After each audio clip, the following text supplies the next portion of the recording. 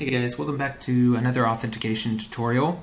In this tutorial we will be creating a user profile on this registration page, and then we will be, after creating this account, we're going to complete a user profile. This is a gym app and we want a user to add their avatar, give us their full name and their age. So in order to do this, we're going to first create the user record on this page, and then we're going to send them to a secondary page where they're going to enter that information as well. So after creating their account, they'll go to this complete profile and they can upload their avatar. You can't do this in Flutterflow and run mode, but you can download your code and do it in emulator, and it should pop up here. And then they can signify what their first name is, or their full name is, and their age. And they can also skip this step and we won't pass that data. But if they fill this information in and press continue, it'll be filled. And if you go to your profile page, you should be able to see it right here. So I hope this tutorial is helpful, and thank you for watching.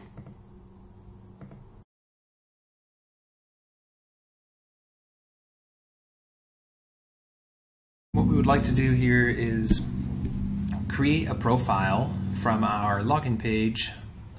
And then we also want to add content or add parameters to our profile page. So in our traditional authentication flow for creating an account, we need to create the record, and this allows us to register email and password for the user and create the account.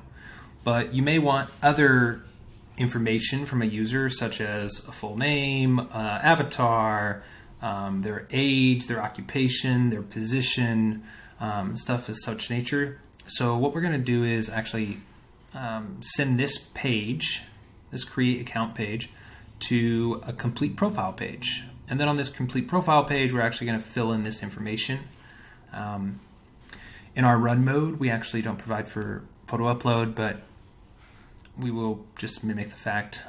In the app, we do want their image, and then we're going to take their name and their age in this demo. But I just wanted to show you how you can go from a create account page to a complete profile page, and then pass this data to your profile page where it actually displays here. So on your account creation page, on your action, so first you're going to have action 1, which is the authentication and create account. And you want this so that your record is created. And then on action 2, you want to navigate to your complete profile page. And as we go to our complete profile page, you want to have the data here. And then on your action, so we have two actions. We have a skip for now, which will just continue to the next page. And we have a continue with an action to update a record as our action 1, and our action 2 is navigate to scheduling page, which is the home page. So I'm just going to actually delete this action 1 and action 2 and then do them over again so that you can see how I do it. On our action 1, we want to create a backend call. Then we would like to update a record. We've already created it. Our source will be our user record from button.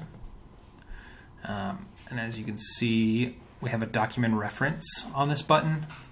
We are documenting the user, the authenticated user, and then we're using a user record. So this allows us to pass those parameters through.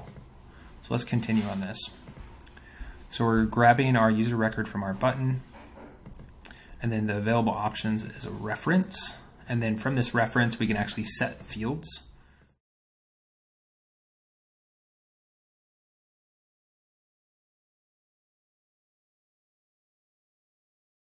Cool. So we want to select our reference, and then what field we want to pass through. So this is an email. We already have their email. We already have their password. So we want to pass through their display name, which is going to be their full name. And we want to select the value sources from variable, change this to widget state, and the available option will be full name. Okay, cool. So that's going to pass through the full name. Let's do age. user age. It's not going to be a specific value. It's going to be from a variable.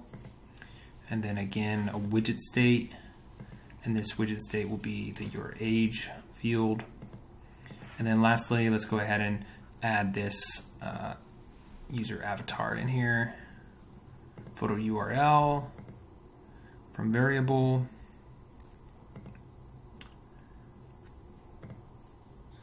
Now we actually want to do uploaded video or photo. Cool. This is going to give us that action. Okay, now we have to set up our secondary action for this. And so we'll tap continue, and we have our backend call, our user record. Now what we need is that secondary action where we actually navigate to the scheduling page. So select it, navigate to, and scheduling, or whatever page you're going to land on. And make sure that's action number 2. Cool, now we can run it. Okay, here is our login page. We've ran the app, and we can now attempt to create an account. Let's go ahead and do that. And your file.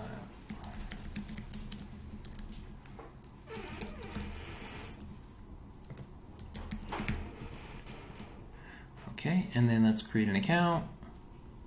Perfect. We get our complete profile page. We can't upload images, but we can enter our name. Andreas Randolph. And then I'm going to be 62, and I'm going to continue. Awesome. We entered my sessions, and we can search for classes. We can go home, Andreas Randolph, 62, and my email. And that is how you pass data after creating an account to your profile.